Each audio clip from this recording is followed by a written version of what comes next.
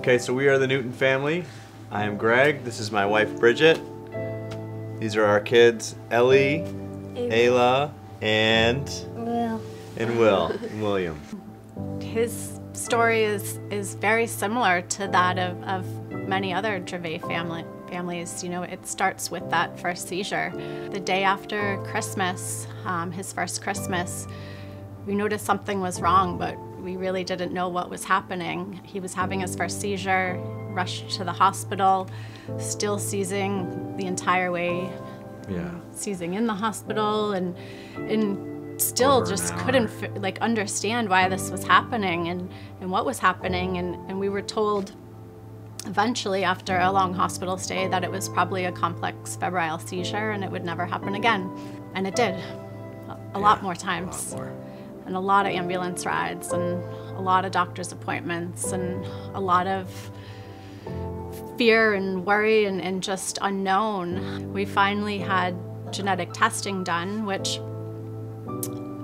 they had, been concerned of it possibly being Dravet syndrome. So we got the results back and our first results came back negative. And the doctor said, I only checked for mutations. There's a slight chance for some kids that they could have a deletion, so we'll run it one more time, but you're pretty much in the clear. And sure enough, didn't that test come back with a deletion? Life has not been the same since. We had already been through so much and we had watched him go through so much, and to know that this wasn't something that was going to go away, it's just overwhelming. Dravet syndrome is a rare form of epilepsy that includes a constellation of symptoms that include difficult to treat seizures, as well as developmental delays and other significant impacts on patients' health. Patients with Dravet syndrome, while they're diagnosed very early in life, usually in the first year, they do grow up to be adults that still have significant medical concerns. Most adults will never live independent lives and will always need a caretaker. There's no pause with Dravet. It's always a factor from the moment you wake up, and you want to say to the moment you go to bed, but it's even through the night. You have this constant fear all the time. You're just, waiting for the next seizure. And, when there's not a seizure, there's behavior issues, and there's doctor's appointments, and there's school meetings, and therapists, and balancing medication, diet. And keto diet, and all the while trying to do all the other normal things. We have other children that are playing sports and want to be with friends and living a normal life, and just so many choices to make too. Your daughter's going to do some wonderful thing and only one of us can go see her because somebody's got to stay home with Will. Or just the fear of something happening when bringing him somewhere. Yeah, if you do bring him, you're at the soccer sideline and you're not watching your daughter playing soccer. You're watching your son so that he doesn't have a seizure on the sideline. Yeah. You're just never really you're never really enjoying your moments because you're always in fear of what else might happen. And it's not fair to his sisters either. I mean, they love him so much, but when your daughter is calling you from another room in the house screaming because your son's having a seizure, that's not fair to her to have to witness that and see the pain that he goes through on a day-to-day basis. It's not fair. When they hear ambulances go by, their initial reaction is to check in and see if Will's okay. That's not what a kid should have to have going through their head.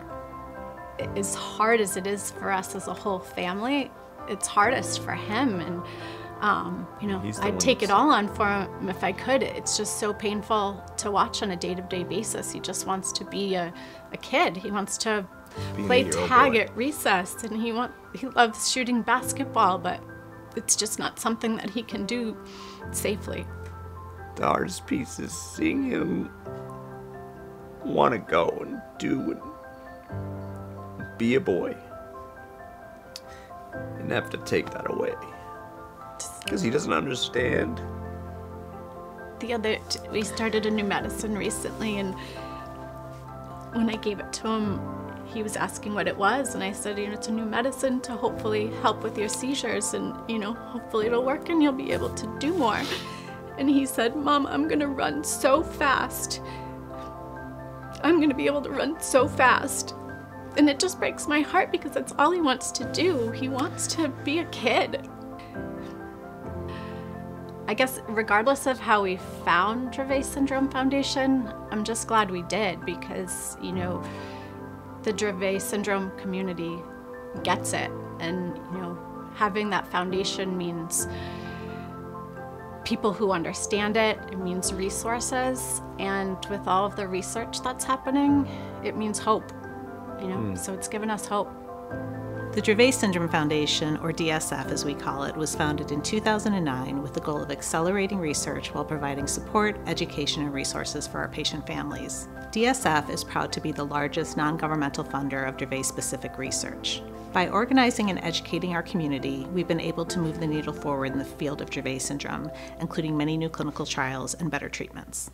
The vigilance required when you have a child with Dravet is constant, always on edge. On a daily basis, Noah has a lot of seizures. It affects everything in his life. Medications, his development, how he goes to school is different, how we have to care for him. Someone has to have their eyes and hands on him at all times. It's just everything, all day, all night too. Isaiah has no clue that anything is different about him than any of his peers. He is a very, very active child. He has sensory processing disorder and is quite the seeker. So probably our biggest issue is just trying to keep him safe as far as his sensory seeking. The hardest part of the journey, I think we can both agree, is just living in fear. And it's not only just the fear of his safety on a day-to-day basis, but it's the fear that we're not doing enough as parents and as caregivers.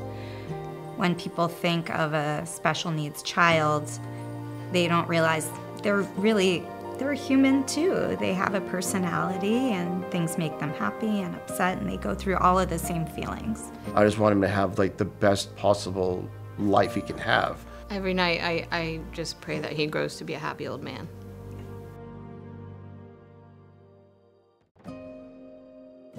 I think I just want him to have a future. There's always that fear that he doesn't. We put him to bed every night and I kiss him goodnight, and you don't know if he's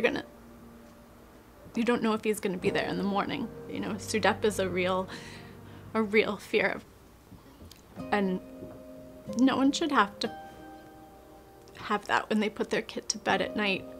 Sometimes he asks me for one more story, and I'm tired. It's been a long day, but I can't say no because I don't know if that's the last time I'm gonna read him a story.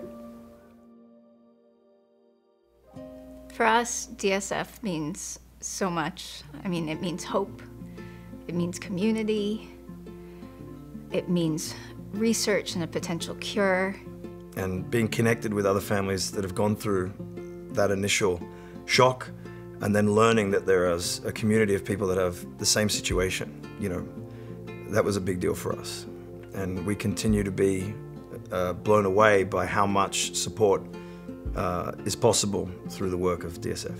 The Dravet Foundation has been really involved in a lot of research and clinical trials, and Noah was put on Fintepla and compassionate use, and it completely changed his path forward. We really credit the Dravet Foundation's involvement with these clinical trials and support of them for, really Noah's life, because I really believe Fintepla has saved his life. Our patients and families matter and deserve a better quality of life. Our supporters are really the driving force behind all that we do, and we appreciate you coming out tonight and helping our patient community find answers. Thank you, everybody, for coming. Thank you. Thank you. Thank you, everyone, for coming to our Dravet Syndrome Gala tonight. We really appreciate your support. You say thank you? Thank you. Thanks for coming. We just want to say thank you for supporting our family and the Dravet family and the Dravet Foundation. Thank you.